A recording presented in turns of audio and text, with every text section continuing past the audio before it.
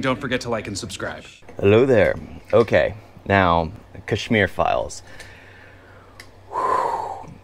Okay, this is a very heavy movie to get through. It hits you like a truck. And I'm someone who, when it tends to get very difficult, I tend to start analyzing it more as a motion picture, focusing on the editing, the clips, the storytelling, to see how it's all done. Okay, amazing movie. Amazing movie. The story is just so it's so amazing that something like this could happen, and yet everything is just unheard of. It's unheard of. It's unspoken about. It's just the way it starts abruptly. It's in 1990, Kashmir was basically in one night taken over, and even the victors of it didn't really talk about it. It seems that it's become unheard of or unremembered because they follow the main character. It's a fictional main character, and that kind of threw me in the beginning. But honestly, having a fictional story around a real story really does help. For instance, Patriots Day. Is it Patriot Day? Patriots Day? Yeah, that with Mark Wahlberg. Amazingly impactful because some of the shots are like where they have the, but this isn't about that. But yeah, it can work. So we follow this character named Krishna, and he's basically an orphan who's in college in Kashmir, I guess. And the college in Kashmir is talking about how their independence from India. They're isolated. They're their own place. They're free of India. And he's there at this school, and he has no parents, no brother, all he has is his grandfather. And we start following his story. Apparently, his parents were killed in Kashmir. His brother was killed in Kashmir. His grandfather escaped with him, and he had no clue because his grandfather refused to tell his son what had happened. And they explain why at the very end, as to why he had no clue as to what had happened. But we're basically supposed to, sorry about my voice, it's still a little sick. We're basically supposed to see what happened. We are this character. We are the ones who are in ignorance of what has happened. So it makes sense as to why they did it this way, because nobody really knows or has accepted what has happened in Kashmir. And the real sad thing is that it's still going on to this day. Like, I remember a few months back, there was a shooting in a school in Kashmir, taking out anyone who wasn't Muslim, killing all the teachers who didn't fit the mold. And the fact that it's still going on for the past 30-something years, since 32 years, it has still been continuously fought. And it is just devastating to watch this movie and see how it wasn't just that one day, because they escaped. They left after they killed Krishna's father. They forced the mother to eat rice covered in the father's blood to leave, and they left. However, there was a rehabilitation where they brought people back after the whole incident because it was just a one-day event. And the story continues, and I kept wondering as to what happened to his brother and mother. Why was it his grandfather that raised him?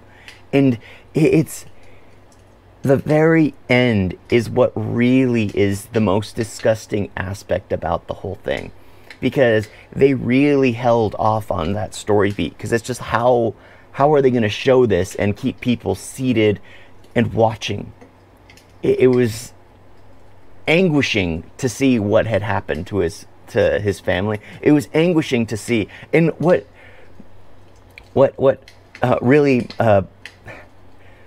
really bothers me is I know that so much more would have gone on in that single day, in the fact that things have still been going on there is so much more that could have been added to this movie. Even knowing with what's going on even now, there is so much more that could have been added to this film, which would have made it, honestly, even more unbelievable. Because it's hard for people to believe that certain things like this can happen. But the fact that the person, the man who orchestrated the complete, what is the where you're not idolatry, but your mind is so focused on that, radicalist, you're so radical about your belief that you'll kill innocents, you'll kill anyone.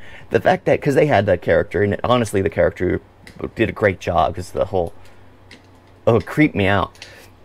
It was just the fact that he was able to get on the news, the fact that he was able to get interviewed, the fact that he was able to meet ministers, even in India, and have rapport with everyone, even after he had killed and massacred so many people, and was openly talking about how he had killed innocent people because, well, it didn't matter to him.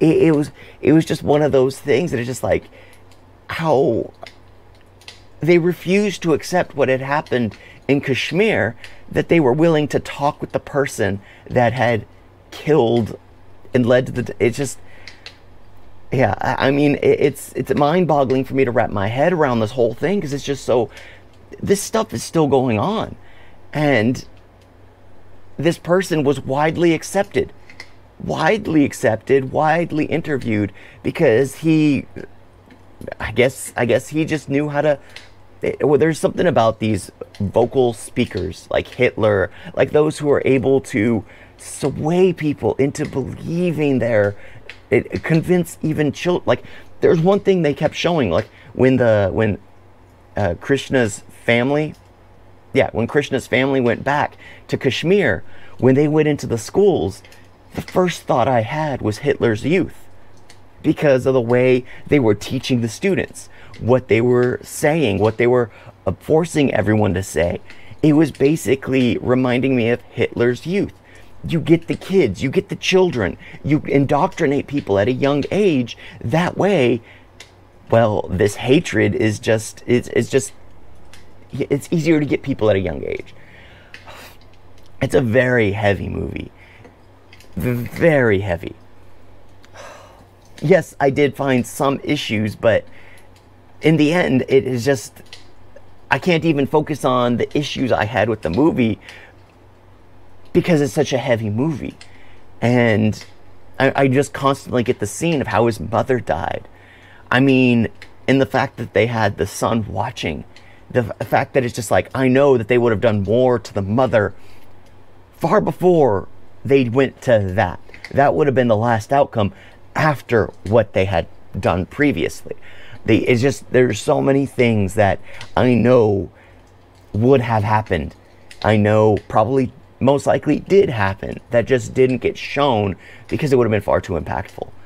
I mean, I had struggled trying to figure out what was going on because they kept chanting freedom. They kept chanting all this stuff, and it's just like, it was the terrorists that were chanting the freedom. They wanted freedom of Kashmir. They wanted freedom by taking out the people who had lived there for thousands of years. And it was, because there was one thing that I had to ask about, because it was remove Article 370. Well, that article is basically you can't buy land unless you're local to the area. And in my mind, I'm like, well, that makes sense. Well, why is that an issue? I mean, you don't want foreigners coming in and buying up your land. Well, apparently what had happened was after they had killed and eradicated and chased out all the locals, they had created fake papers because, well, when they chased everyone out at gunpoint, nobody could grab anything. That nobody had actual papers to prove that the land was theirs. That they created fake papers and conquered all the territory. That now all these people who had land there in Kashmir for family territory for hundreds of years, thousands of years probably, had lost it because they were chased out, because fake papers were created, and with Article 370 in place, they couldn't buy land once again.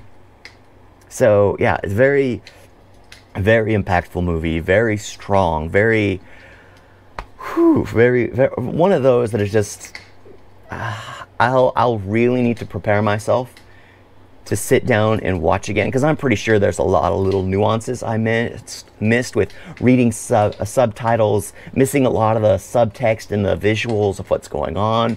I really need to go through it 2 to 3 more times to catch all the nuances. But it's just, yeah, there's just a lot going on with the way it starts, just with shooting of just a lot. It's just an absolute lot. Yeah, thank you all for watching. Talk to you next time. Toodles!